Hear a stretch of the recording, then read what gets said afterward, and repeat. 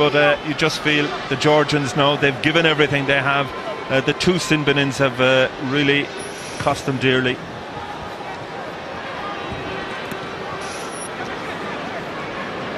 Back with the fullback, Kashvili.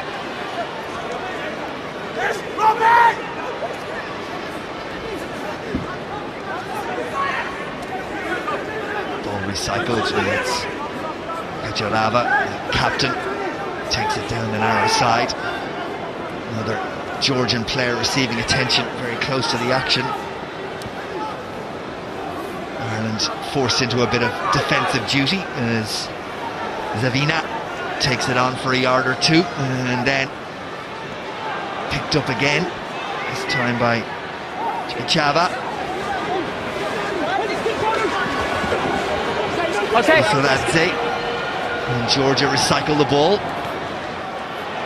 Tackle in midfield by Devon Toner, but Georgia can see it, and then Ireland look to counter ruck, and Marmion has a sense the ball might be there, but it's not, as Georgia through to Dua turn it over, and now Ireland have numbers and Georgia do not, and it's there, and Keatley and pops it up, and who's on his shoulder? Cronin, and then Felix Jones, and anyone of four, and it's the fullback who gets in for his second in nearly as many minutes, and Ireland are out to 40 points. Well, that's a brilliant try, right deep from there. Once they had got the turnover, they had the weight of numbers out wide. The Georgians doing everything to scramble their way back.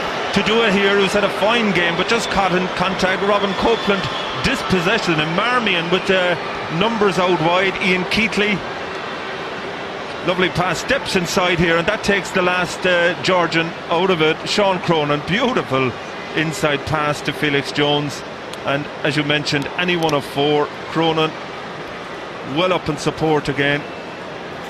The conversion really a formality for Madigan.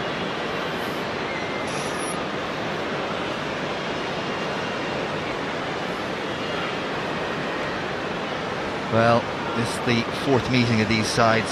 Of course, there was that 14 points to 10 game that has been referred to so many times back in 2007. In 02, Ireland won it by 63 points to 14. In 98, it was 70 points to 0.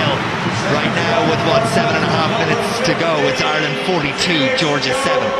Yeah, and Kieran Marmion there, really sharp, and he, again, a good young player who'll be fighting for a place in the World Cup squad. But Cronin, the work he does on the loose is phenomenal, and you can just see Cronin and Robin Copeland in support, telling him, go to the post.